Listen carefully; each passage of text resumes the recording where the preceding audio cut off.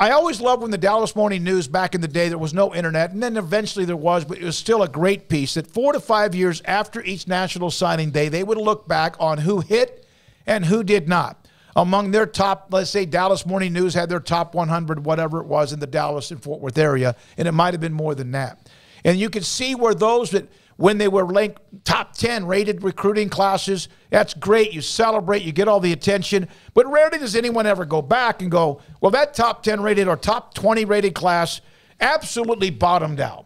And we've seen schools, two of them probably, Auburn and Texas have might been the most guilty of not reaching the star level potential based on the various websites.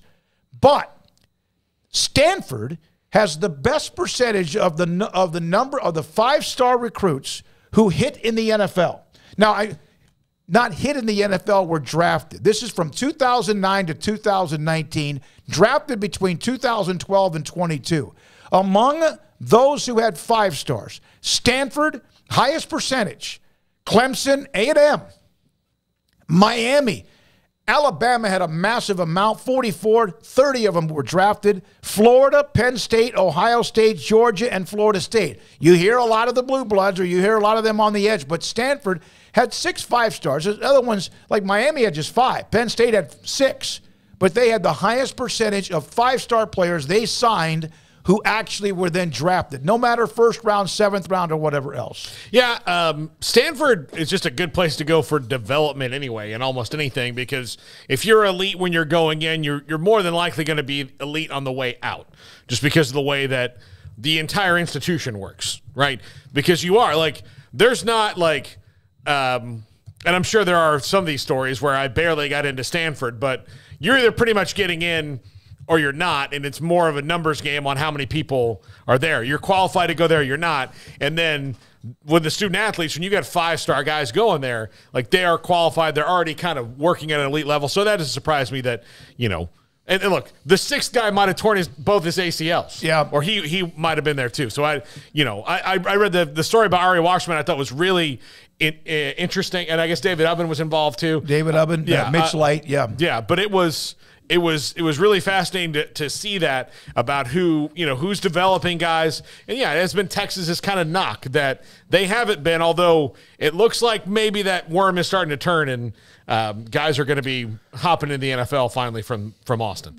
Yeah, I mean, I didn't get to read the whole piece, but it mentions in the article that the Big 12's lack of producing NFL talent is directly correlated to Oklahoma and Texas, or specifically Texas. And I think they mentioned Oklahoma as well, but them not developing on the same level of other programs that are carrying similar weights. I think Texas would admit that they haven't panned out nearly as often as they should have, given the amount of number 1, number 2, top 5 in general classes that they've had. I mean, there's been maybe a couple in the last decade that weren't top 5. Maybe there's more than that I'm not realizing. But for the most part, they're looking at somewhere 1 through 5, if not 1 through 3.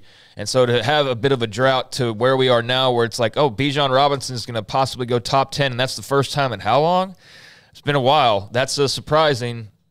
And then you look at the results, and it's not so surprising. So, yeah, when there's these graphics about the Big 12 and the NFL draft, part of the reason they're lagging behind is because, yeah, they're not getting a couple Longhorns in the first round every year like they probably should have been getting. Or, I can't really say that about Oklahoma.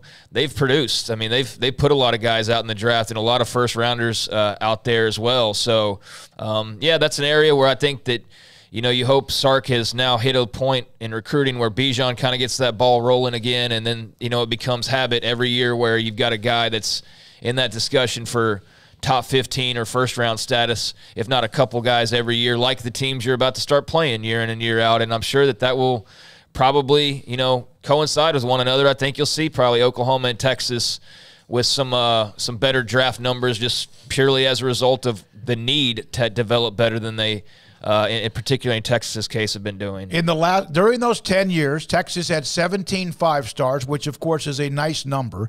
Bama has had 44, Florida 18, Ohio State 23, Georgia 34, Florida State 27.